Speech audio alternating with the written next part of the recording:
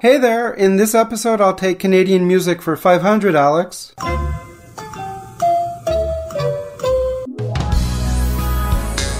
Canadian English.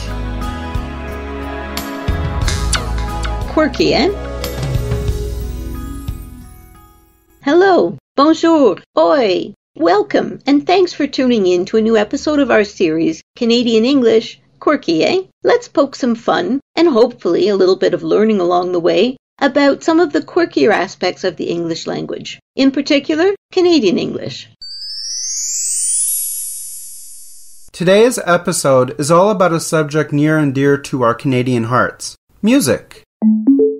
From the log-rolling tunes of the Northern Lumberjacks to the Coureurs du Bois and French-Canadian chansonnières, from La Bolduc, the Gaspé songstress who captured hearts around the world during the dirty 30s, to international superstar Celine Dion, packing them in every night in Vegas, from the Western icons Joni Mitchell and Katie Lang, to the Super Bowl headliner The Weeknd, from teenage heartthrob Paul Anka of the 60s, still playing to sold-out crowds in Vegas, to Justin Bieber, today's teenage heartthrob, we love our music and so does the world.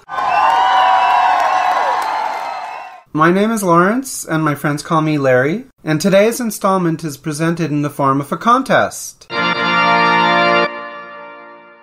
Hence the title, I'll Take Canadian Music for 500, Alex, a shout-out to the late Alex Trebek, Canadian Hall of Fame host of America's favorite game show, Jeopardy!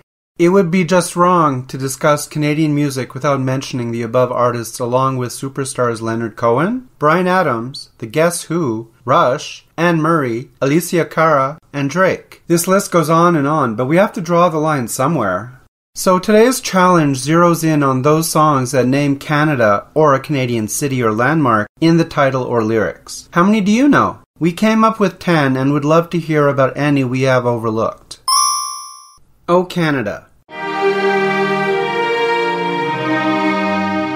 This one's a gimme. Everybody gets a point for the national anthem, composed by Colloquial La Vallée. But you get an extra point if you can sing the new lyrics replacing All Thy Sons Command. This discussion has been causing a real Canadian kerfuffle for decades, and was finally changed to a gender-neutral version in 2018.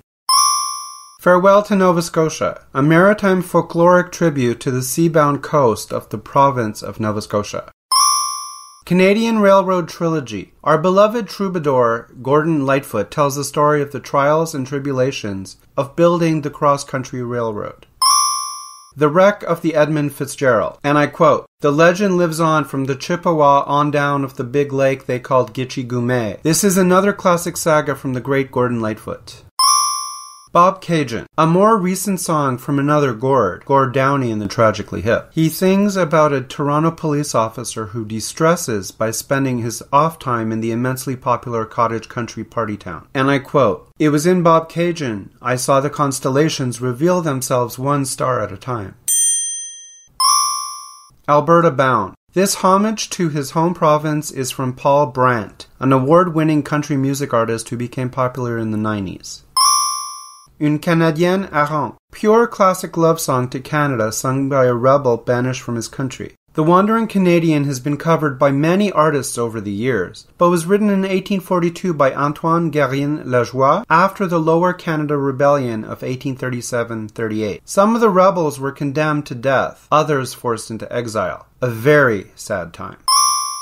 I Just Wanna Stop. Gino Vanelli wrote and sang this hit in 1978. It sold millions of records and still brings concertgoers to their feet with the opening line, and I quote, "When I think about those nights in Montreal." The hockey song. Every hockey-playing nation on the globe would like to lay claim to the good old hockey game, and they might get away with it, right up until Stompin' Tom Connors yells near the end, "Henderson scores for Canada!" That's where the anthem's ownership is made official.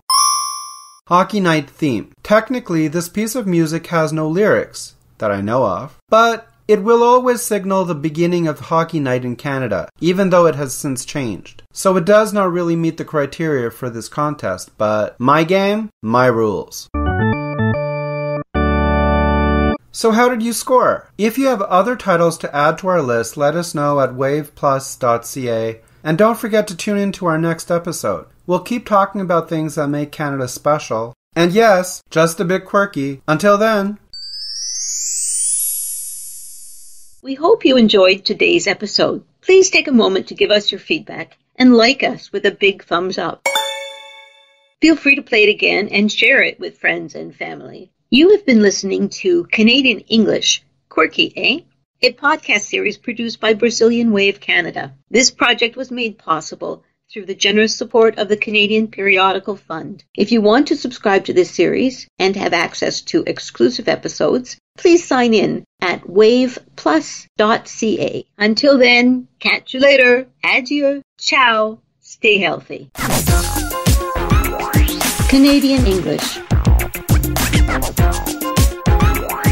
Quirky, eh?